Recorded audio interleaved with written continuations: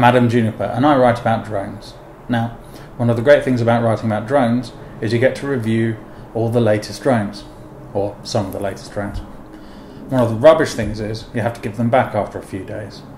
But while I've got it, let's have a quick look at the new Parrot Anafi. I'm just going to unbox this and then we'll have a little go with it in a minute.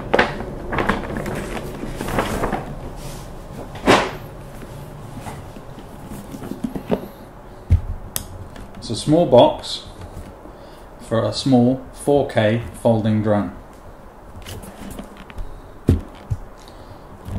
It's a very nice feel to it. Softly lift the top off once we've cut the little plastic. Little protectors in the case. No actual drone inside though. A controller, spare propellers in a box, and another case.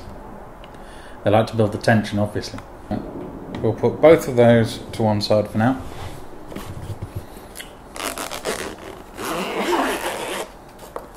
I've got to say this feels really nice. It's a real fabric on the outside of some sort of firm but not too firm case. There is the Anafi. That is super light, 310 grams. Very, very lightweight, slightly translucent props. The legs pop open.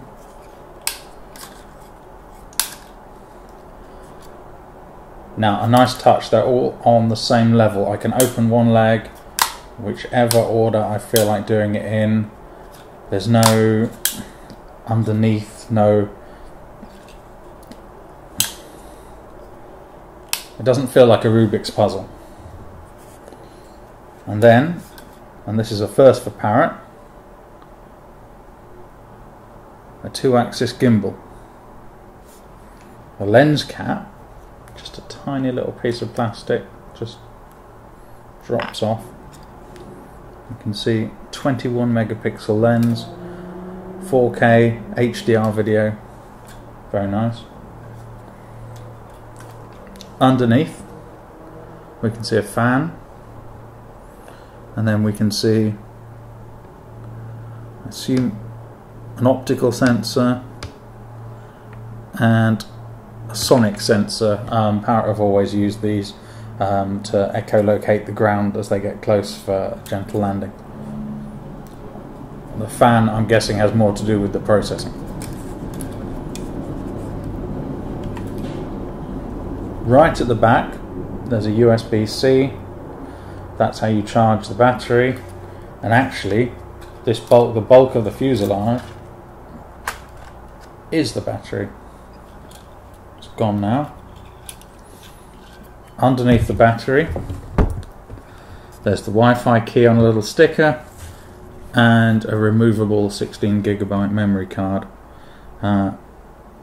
such as you might find in a mobile phone. The battery is a smart battery, 4 lights indicating the charge. I've just charged this. So underneath it in the case there's a USB to USB-C cable, which you can use to charge the drone. There's no socket or anything like that. That's on you. If you don't have a USB connector or a USB charging device, you are probably unique on the face of the earth. You can see the case design provides the padding to protect the gimbal when you're in transit. So you're going to need this case to travel with, but that's going to fit no problem in the back of your bag. The only problem, nowhere to put your controller. Just lift the controller out of the box. This feels heavy. This is heavier than the drone itself. Feels nice and chunky. Quite a clean design compared to some. And then this just flips up, sprung to clip your phone into. There's USB-C, which I've used to charge it, and a USB old school, which you can then run into the back of your phone for the display. On the back of the controller, rather sweetly, there's a little picture showing you putting your phone into the sprung clip in case you can't work that out. On the back we've got a gimbal tilt, up and down lever, and a gimbal center, which will bring it back to the level. On this side we have a photography button, so start, stop recording, or take a still depending on the mode you're in, and a zoom control, which is pretty unique at this point.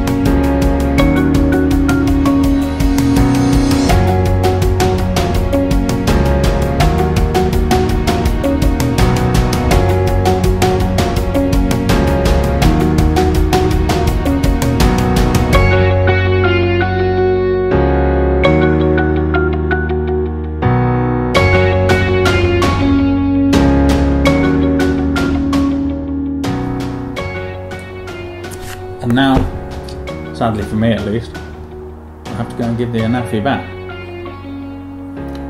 Perhaps I'll buy one.